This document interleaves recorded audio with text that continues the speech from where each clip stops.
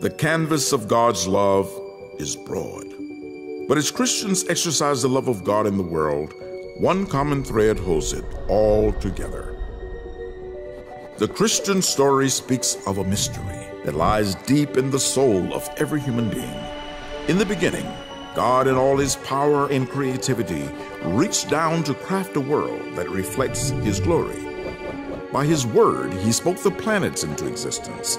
But with his hands and his breath, he sculpted men and women unlike anything else. The scriptures tell us that human beings were God's masterwork, and he wrote his signature, set his imprint on the human soul. Humans are created in the Imago Dei, the image of God. Good morning, everyone. So glad to be with you again in your home, and thank you for taking time to watch our home video worship services that we've been providing. I'm glad that we can connect this way. I miss seeing your face.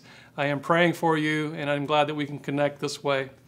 We had a tremendous Easter celebration last weekend, and I pray that your time at home and your worship time was meaningful for you and your family. I know it was for us as we celebrated our Lord's resurrection and worshiped and prayed together. I appreciate challenges in life that brings and stretches us and brings a renewal about who we are as a community of faith. I'm excited to see how the church is connecting with people these days and how he's stretching us as well. So thank you for praying with us, standing with us, and glad we could be together again this morning this way. I want to talk with you the next few moments, in the next few weeks, if we could together, about being made in the image of God.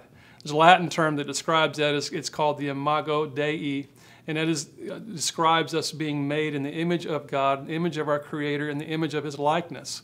But what does it mean that we are made in His image? What does that really mean? We seem to have a lot of imperfections as far as how we are made as humans. In our state now, our fallen humanity, our fallen state, we have a lot of imperfections. And so how do we resemble God in that? How are we made in His image, as the Scriptures tell us? Well, it's my prayer that as we unpack these thoughts over the next few weeks, that we'll come to gain a clear understanding of what it means to be made in the image of God. My wife, Mary Alice, is from a small rural community in Indiana called Hazleton, and there's a sharp turn when you go down Main Street, right past my father-in-law's house. There's a sharp turn to the right, like if you're heading that direction. I guess it would be the left if you're coming from the other direction. But it's a really sharp turn, and there's a lot of truck traffic. A lot of semis take this highway from Hazleton to Petersburg and the back rural routes off of Highway 41. And so to make that jog over to smaller communities over that way, these semi-trucks will make this sharp turn at this corner in the middle of town. And so what my brother-in-law has done, Chuck, he's put a mirror on the corner on a telephone pole for the truckers to be able to look into the mirror to see if there's any oncoming traffic around the corner of the sharp turn. There's a building right there on the corner, an old church building. And so it's hard to see if anybody's coming or from the other direction. So there's a mirror there that when the trucker looks into that mirror, or anybody that's passing by, or even I've been walking the dog out past that area and looked at the mirror to see if any trucks were coming around that corner. But when we look into that mirror, as you look into a mirror every morning, there is an image reflected back to you. And so when we talk about the image of God and being made in the likeness of God, it's not that we look like God in the sense that, because we are in an imperfect state. We are what Paul says it best in Romans. He tells us that we have all fallen short of the glory of God, and so we are in a fallen state. Humanity is in a broken, fallen state. And so for us to say that we are made in His image, how can our fallen state be made in the image of Christ? Well, when we look into that mirror, we reflect an image back at us. We look into it and we see the reflection of however it's facing. That mirror on the corner of that street is facing towards the upper part of that road. And so when I look at the mirror, I don't necessarily see myself, but I see the oncoming traffic. And that's the way it is with us as we live for Christ. Because of Jesus, we are being made in His likeness, and we are made into this process of sanctification, if you will, and this process of renewal. And so we are being made more like Him. As we reflect him, as we bring love and joy and peace and happiness, as we bring the gospel, as we share that seed that I talked about last week, we are reflecting the image of God. We are reflecting his likeness. We see God reflecting on his creation, and we are in return reflecting his image each time we care for his creation, displaying his qualities. We are not reflecting our humanness, but rather we are reflecting his greatness. We are reflecting his presence. We are reflecting his image, and so we are reflecting his image. We are reflecting who he is, his likeness. For example, as we reflect the fruit of the Spirit in Galatians chapter 5, it tells us that the fruit of the Spirit is joy, peace, patience, kindness, long-suffering. Those qualities, as we reflect those qualities, we are reflecting the character of God. We're reflecting his characteristics. So as we do that, we are reflecting his image. This reminds me of something that happened right after the resurrection of Christ, and it's found in Luke's Gospel in chapter 24, and you can turn there with me if you will, in verses 13 through 36. And we see this picture of two disciples of Christ walking from Jerusalem, away from Jerusalem on this road to Emmaus. Now, if you look at history of Emmaus, it could have been an area called Amwas, which was about 7 to 14 miles. An older account would say it's 14 miles from Jerusalem, but the biblical account here would say 7 miles. Anyway, the point is that it was within a day's walk, so the disciples could walk to Emmaus and back. If it was 28 miles, it would be a little different story, wouldn't it? But here we see these disciples walking along, and a scholar recently reported that as he took this same path that these disciples walked on, the road to Emmaus, when you walk along this path, in the day's walk there and back to Jerusalem, you can see portrayed really the whole life of Christ and the areas of the events of the scriptures that we read about in the life of Jesus and his life and death and resurrection. And so you can walk along this road and see the story of Christ. Now this is an important point that I want you to connect the dots here as we tell the story here, as we read the story together in the book of Luke. It's important to understand. And these two disciples, that one is named, one is not. But it's interesting to think about who these characters are, and sometimes we kind of overlook this, but it's very important in the story to understand the players and the characters in the story. Here we see one named, it's Cleopas. And Cleopas is married to a woman by the name of Mary. Now at the crucifixion scene, you see three Marys. You see Mary, the mother of Christ, and you see Mary Magdalene, and you also see another Mary. Now, you wouldn't think that Mary, the mother of Christ, would have a sister named Mary as well. And also, when your brother or sister gets married, you don't necessarily call that sister. When your brother gets married, you don't necessarily call that sister a sister-in-law of his wife. Now you call him or her one of your sisters. You call her sister. And so that's why we see the name Sister Mary here. But we want to look at this picture and understand who Cleopas was. We would see Cleopas as, maybe this was a husband and wife walking along from Jerusalem to Emmaus. They're walking along and they're discussing and talking about the recent events of Christ's death. Now, this is a very important matter to them. And they're downtrodden, as the word describes. They seem like something's wrong as they walk along and talking and dialoguing about this. It's because it's not only family. Jesus is a nephew, but it's also their Messiah. It's the one that they follow. They are disciples of Jesus. So it's very dear to their hearts, the situation. And I love what the story tells us as it unfolds. It says, as they were walking and talking about the events of the recent days of Christ's death, that Jesus comes alongside of them. He just happens to appear there. And it's interesting also that he initiates the conversation with them. He just kind of walks into their scene, to the picture here, and begins to talk. And he asks them the question, why are you so downcast? You know, they were troubled by the news of what had happened. And then they were surprised by this stranger that walked alongside of them. And they said, well, where have you been? Have you not heard of the events of these last few days about Jesus and about his death and his crucifixion? Have you not heard about this? If Jesus were alive today, he would be asking us questions. In Jewish culture and tradition, they would ask questions, and so they understood the asking of questions. And Jesus came alongside of them. He appeared and he asked, "Why are you so downcast?" Now understand something here. This was the biggest event that had happened in history, certainly in their lives. And Cleopas was asking him, he said basically, where were you? Where have you been when all this has happened? He still doesn't recognize who Christ is. You see, I want you to understand also that God does not keep us and prevent us from recognizing God. He beckons for us. He is a jealous God. He wants us to come to him. He wants us to see him. But God did not keep them from knowing him, but their eyes prevented them from being able to understand who he was, to see him.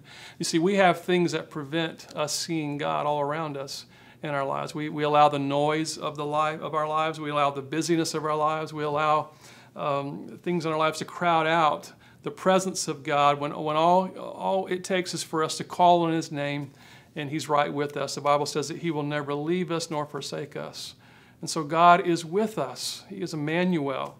But we have a way and a tendency to crowd him out and not recognize him and not see him for who he is.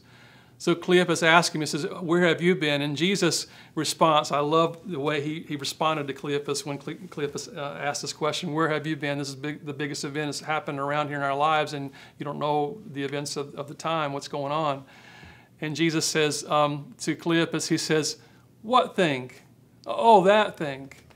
Almost as if to say, "Yeah, I know about that, but this is the more important thing now." He basically is saying, yes, that event was needed and necessary, but what's more necessary now is that you know me and that you understand me. And I love his reaction in that. Jesus is saying, oh, that. Well, yeah, that was important, but this is more important now. You see, I'm so thankful that our story doesn't end in the grave. Jesus' story didn't end in the grave. His story is about a resurrection, and we celebrated that this past Sunday.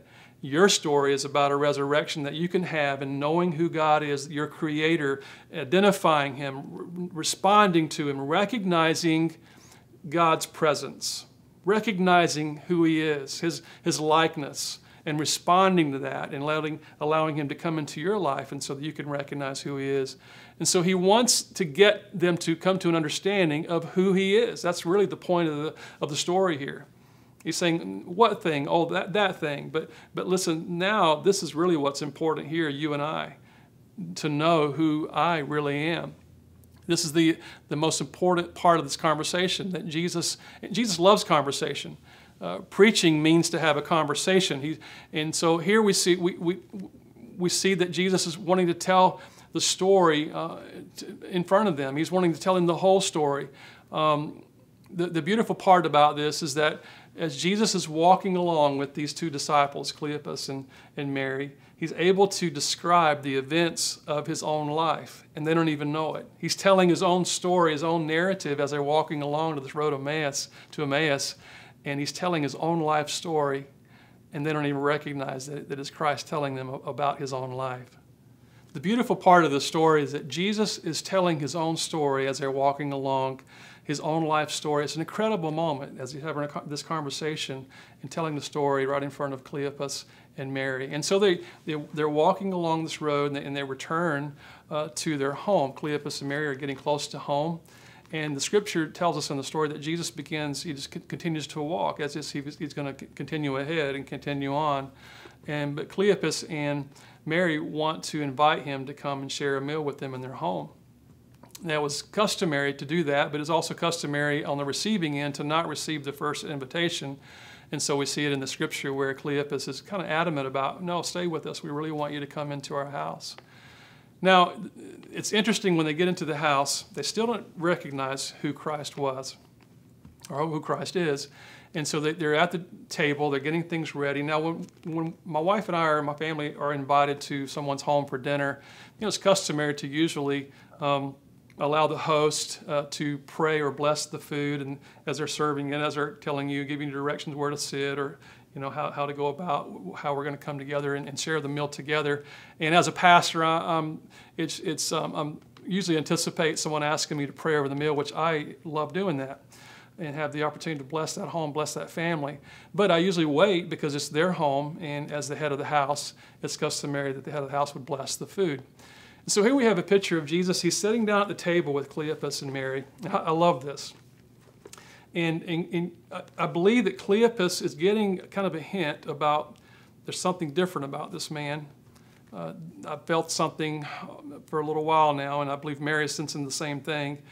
And instead of taking the initiative to take the bread and break the bread, the scripture tells us, the story unfolds, that Jesus himself takes the bread and he breaks the bread and he begins to share it with Cleopas and Mary. Very uncustomary, very non-traditional in that setting, where the man would usually take the lead on that. But here we see Jesus takes over the room. He takes over the table, and he begins to share and break bread with Cleopas and Mary. And I love what the scripture unfolds here. The story unfolds to us, and it shares with us that in that moment, there was a realization, a revelation, or it's like their eyes were opened, and they realized who this was. It wasn't so much in his voice. It wasn't so much in his appearance, because they certainly didn't recognize him or hear his voice as they traveled, walked together. They didn't recognize who he was. But in that moment, when he broke the bread, his mannerisms, his countenance, just who he was, and the authority that he had in that moment, they remembered is what they did. They remember sharing meals with Jesus. They remember sitting down at the table with Jesus, and his mannerisms, the way he carried himself, the way that he broke the bread, all reminded them of the Jesus that they once knew. So the question I ask when I read the story is, when was the moment they recognized that it was Jesus? And the beautiful thing about the story is they recognized him when he was at the table. That's when they knew that there was something about this. I knew it all along. This is Jesus. This is our Messiah. This is our Savior. This is our nephew. This is the one that we've loved and followed. And he's sitting with. He walked with us. How did we not know? How did we not know as our hearts burned within us? They were opened to see who he was. They recognized the presence of God was in their kitchen. It was right there in their own home. When he takes the bread, he breaks it, he blesses it, and they see his wounds. You see, it was customary in first century clothing that they would be covered from their arms down to their hands, and all their legs to their feet. And so when he reached for the bread and began to break the bread, it revealed his wounds. And now the wounds are not scars. These wounds have not healed over. A scar would be healed over. It would be in the process of healing, but when the Bible depicts that this was wounds, it shares that this was wounds, that these wounds are possibly still bleeding. They're open wounds. They're real wounds. And so you can imagine as he stands and takes the bread, and his garments are kind of pulled back over up from his arm from reaching. And they see these wounds on him, and they recognize that this is Jesus.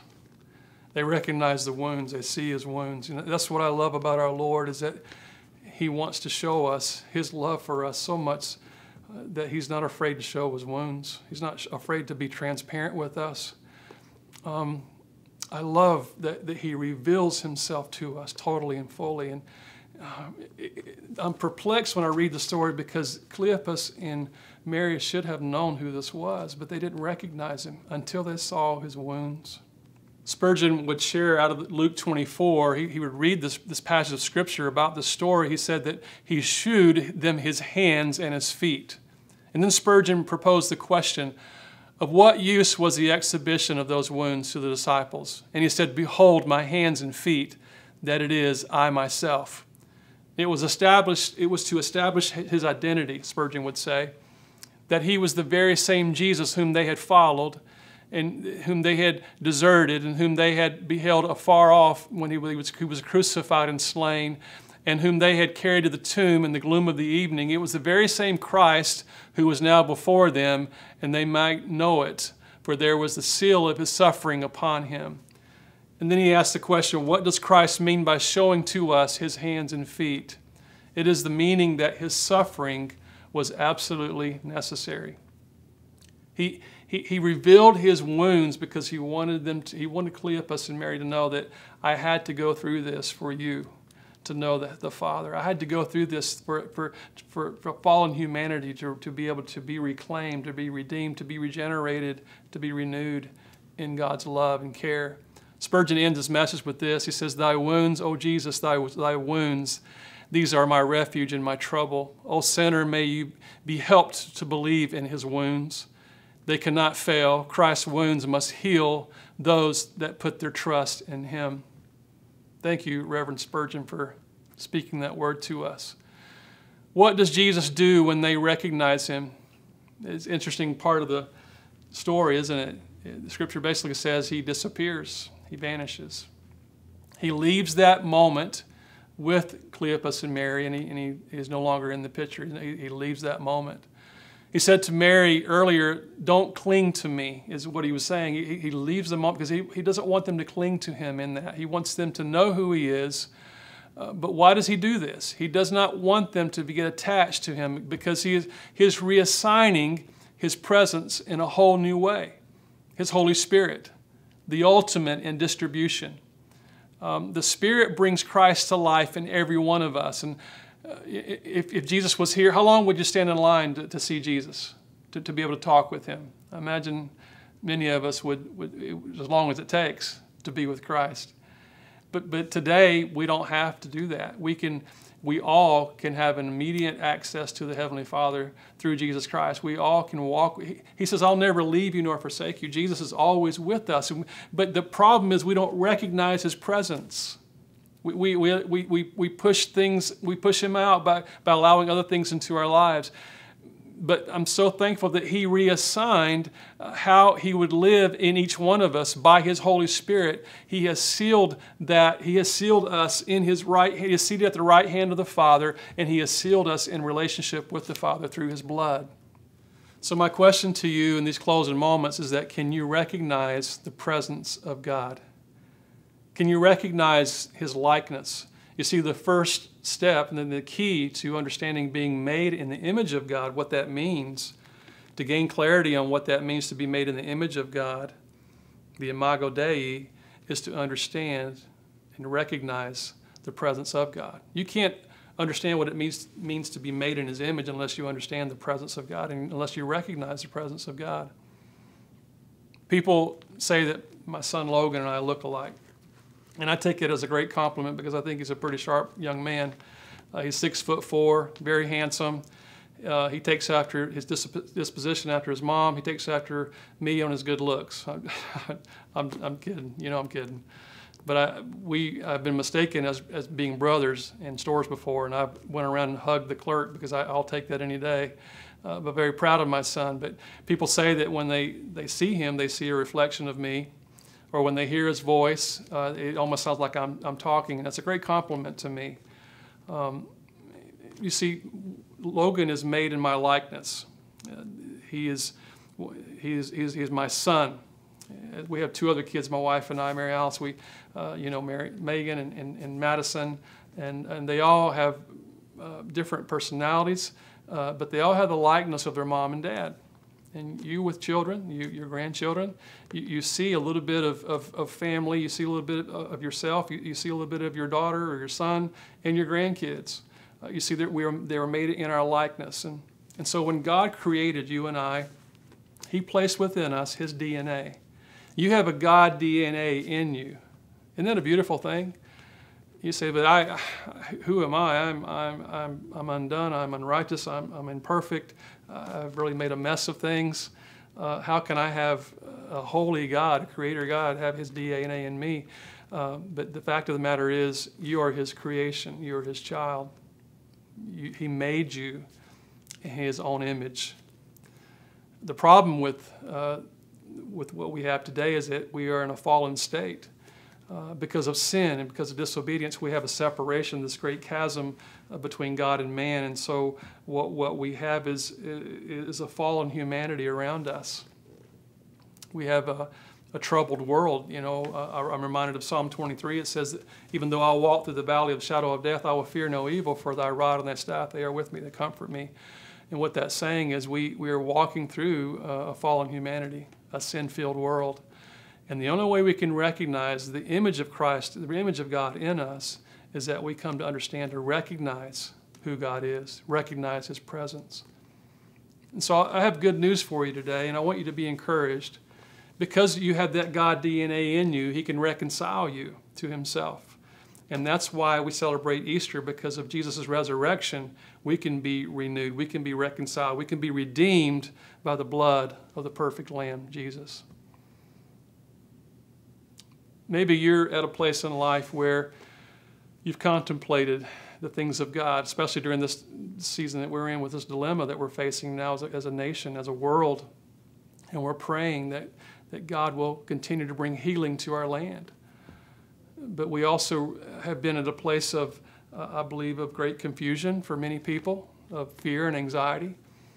But maybe you're at a place where you've thought a little bit more about where God is.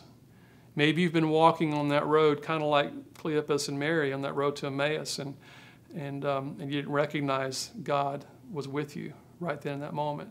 You don't recognize God now, but somehow you've connected with us in this video, and you're hearing my voice, and you're hearing God's word, and you're listening, and this Holy Spirit that Jesus talked about here with Cleopas and Mary, that he disappeared. He didn't necessarily talk about that, but he disappeared because he wanted them to understand that he's distributing his presence to everyone through the Holy Spirit. The Holy Spirit's quickening your heart now and saying that God wants to get to know who you are. He wants to reconcile you to himself. I'm going to pray, and I'm going to lead you in a prayer, but you have to make the prayer yourself of your own heart matter. I can pray with you, but I can't pray for you. But I want you to pray in this way and invite the Creator, your God, the Creator God who made you, who placed his DNA in you, to reconcile you to himself and come home to him again. Would you consider doing that today? Just make him first in your life and give your heart to Christ right now. You want to pray along this way. You want to say, Lord Jesus, I know that I'm a sinner, and I know that I cannot save myself. And I know, Jesus, that you died for my sins so that I might be made right with my Creator. And I receive of your love right now. And I ask you to forgive me of all of my sins and be my Lord and be my Savior. I ask this in Jesus' name. Amen. Amen. Listen, if you prayed that prayer and you meant it with all your heart, the Bible says that you're saved. It says that all things are passed away and all things become new. And I want to say congratulations and welcome home.